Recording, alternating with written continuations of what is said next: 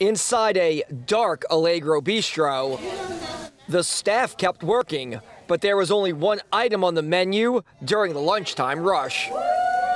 We can't serve anything but soup.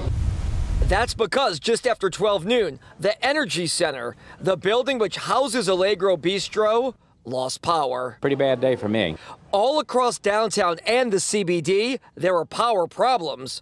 Buildings without electricity, restaurants and coffee shops shut down, people standing around trying to get out of the dark. Because of the blackout, civil court in New Orleans shut its doors, leaving Mary Anderson upset. I think it's awful, and I didn't like being put out in the rain. Entergy says that overnight, vandals broke into a substation that services downtown and parts of Mid-City and Broadmoor, and what they stole and damaged had to be replaced. That, in turn, led to the power outages while repairs were being made.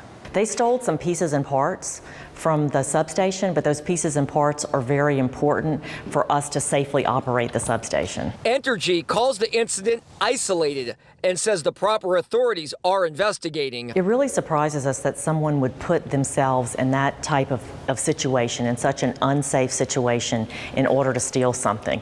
This is a high voltage substation.